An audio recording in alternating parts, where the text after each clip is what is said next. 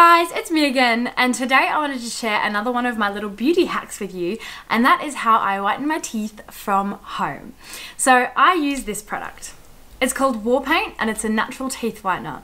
Now this is actually my mum's company and I've been using this for years to keep my teeth really nice and clean and white without using those harmful chemicals and those horrible things that hurt your teeth when you go to the dentist.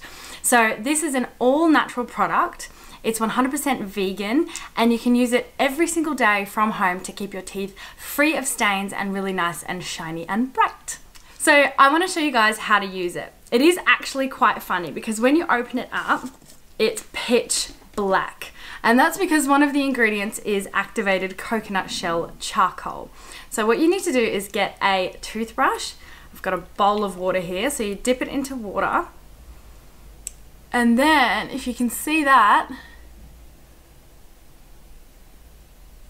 just dip your toothbrush into it. And then very carefully, because it does tend to drop, brush your teeth with your mouth closed. So this is not the most flattering thing, but I'm going to show you how to do it.